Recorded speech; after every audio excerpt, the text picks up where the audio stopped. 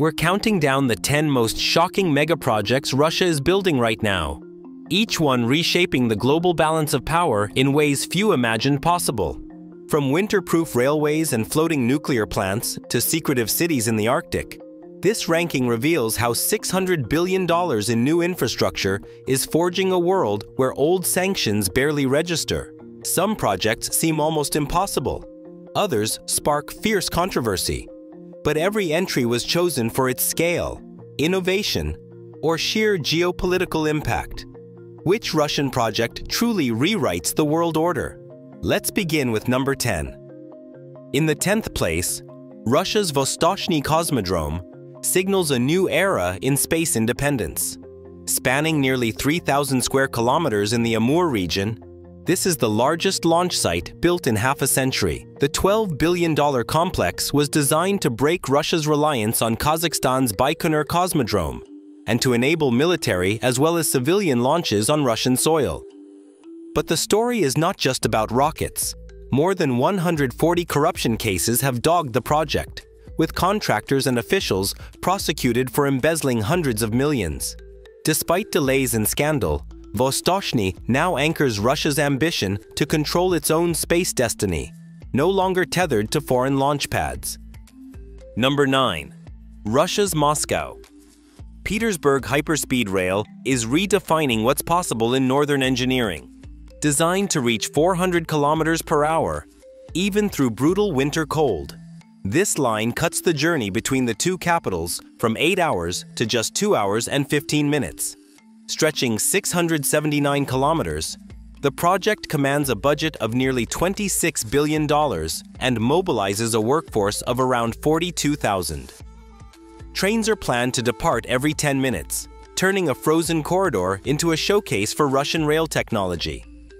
Beyond domestic travel, this route signals Russia's ambitions to export high-speed infrastructure, even as the country faces economic and political headwinds. In 8th place, the Crimean Bridge stands as a wartime supply line that anchors Russia's grip on the peninsula. Stretching 19 kilometers across the Kerch Strait, it is Europe's longest bridge built during active conflict, carrying nearly 40,000 vehicles each day. Forensic analysis after the 2022 explosion revealed explosives hidden in freight, prompting sweeping security upgrades and constant surveillance. The bridge's role goes far beyond civilian traffic. It keeps military convoys and logistics moving, turning Crimea into an armed fortress. As attacks continue and defenses tighten, this span has become a symbol of how infrastructure can decide the fate of a region. Number 7. The Trans-Siberian expansion is quietly redrawing the map of Eurasian trade. Russia is pouring nearly $38 billion into doubling 2,000 kilometers of its main rail artery, targeting a freight capacity of 270 million tons per year. This isn't just about new tracks. It's about controlling the overland lifeline between Europe and Asia as maritime routes grow riskier and sanctions bite. The upgrades slash delivery times, boost reliability, and give Moscow a powerful lever over cross-continental commerce. But there's a cost. The project carves through vast Siberian wilderness, raising alarms from environmental groups about habitat loss and ecosystem disruption. For Russia, though, the payoff is leverage, shifting the balance of trade, one steel rail at a time. Number 6. Russia's Arctic megacities are transforming the frozen tundra into permanent hubs for resource extraction. In places like Norilsk and Murmansk, entire cityscapes are engineered to survive temperatures plunging below -50 degrees Celsius. Triple-layer pile foundations anchor buildings above shifting permafrost, while ventilated crawl spaces and thermosiphons keep the ground stable year-round. These cities are designed to house over 100,000 people, supporting vast oil, gas, and liquefied natural gas operations across the Arctic. But there's a human cost. Indigenous Nenets herders report losing reindeer pastures and being forced into settlements, their traditions fractured by new urban grids. For the Russian state, these megacities supply a stable workforce and cement control over the Arctic's resource base. For many locals, they mark the end of a nomadic way of life, raising questions about whose future is being built in the far north. Number 5. The Yamal LNG Arctic operation stands as proof that Russia can keep gas flowing even when the world tries to shut the door. This icebound complex produces 16.5 million tons of liquefied natural gas each year, accounting for a fifth of global LNG supply. The numbers are staggering. 287 shipments have left its frozen docks, each one carried by a fleet of 15 ARC-7 ice-class tankers built to withstand minus 50 degrees Celsius. But here's the twist. Sanctions haven't stopped these exports. Instead, Russia relies on a shadow fleet, ship-to-ship transfers in international waters, and a network of reflagged vessels to reach buyers in Asia. Port call logs show tankers going dark on tracking systems, then reappearing near Murmansk or Norwegian waters to offload cargo. This is not just engineering against the cold, it's logistics built to survive political ice as well. The result is an Arctic supply chain that keeps running, no matter the pressure. Number 4. Russia's SMR nuclear export campaign is quietly reshaping the global balance of power. Rosatom now supplies a third of all new nuclear reactors worldwide, with more than 15 countries locked into long-term contracts for Russian fuel, technology, and maintenance. The academic Lomonosov, Russia's floating reactor, delivers 1 billion kilowatt-hours of power each year to Arctic outposts, while deals with Bangladesh and Turkey, totaling over $35 billion, bind client states to decades of Russian oversight. Here's the twist. Unlike oil or gas, these nuclear projects come with dependency built in. Fuel, waste, and even regulatory standards all flow through Moscow. Critics call these floating plants swimming Chernobyls, warning of safety and proliferation risks. But for Rosatom, every new contract is another lever of influence, reaching far beyond energy into the core of national security and policy.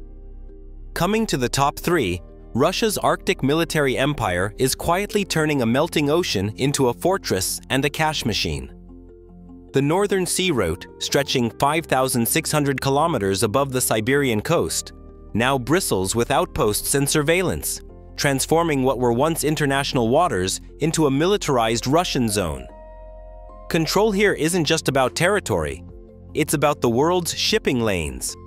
42 icebreakers, including 8 nuclear-powered giants, carve paths through the polar ice, giving Russia a fleet unmatched by any other country. The fortified Arctic border now runs for 24,000 kilometers, with radar stations, missile batteries, and new bases anchoring Moscow's claim to both land and sea. By 2035, government forecasts project $160 billion in revenue from Arctic shipping and resource fees alone. But here's the twist. Every ship that crosses these waters now does so on Russia's terms, with the threat of military intervention never far from the surface. As the ice recedes, the question isn't just who can sail the Arctic, it's who controls the toll booth. Number 2. The power of Siberia. 2 Pipeline is quietly rewriting the map of global energy. This 2,700-kilometer artery is engineered to pump 50 billion cubic meters of Russian gas each year, not to Europe, but straight to China. That single figure tells the story. The pipeline's export volume matches the original Nord Stream, erasing decades of European leverage in one stroke. Here's where it gets even more strategic. The financing model, based on leaked term sheets, ties repayment directly to future gas deliveries, with Chinese banks fronting much of the $50 billion cost in yuan. Mongolia, caught in the middle, now faces both economic opportunity and political risk as the pipeline cuts across its territory. For Germany and the European Union, this means the end of an era. No more Russian gas as a bargaining chip. For Beijing, it's energy security on demand. And for Moscow, it's proof that the center of gravity in energy politics has shifted east, locking in a new axis just as the old one collapses. And finally, in first place, the Vostok Oil Arctic Empire stands as Russia's ultimate bet on rewriting the global energy map. Deep in the frozen tundra, this project claims over 6.5 billion tons of oil reserves, enough to rival the North Sea and Alaska combined. The ambition is staggering: a $200 billion investment to drill more than 6,500 wells and lay 5,500 kilometers of pipelines, building an oil complex larger than Singapore in one of the world's harshest environments. At the heart of the plan is a 770-kilometer export pipeline, engineered to withstand -50 degrees Celsius, channeling up to 100 million tons of crude each year directly toward Asian markets. The goal is clear: bypass the Suez choke point, sidestep Western sanctions, and anchor a new trade corridor that puts Moscow, not Brussels or Washington, at the center of Eurasian energy flows. But here's where the stakes escalate. Permafrost engineering is untested at this scale, and progress lags far behind the headlines. Most wells remain on paper, and only half the main pipeline is laid.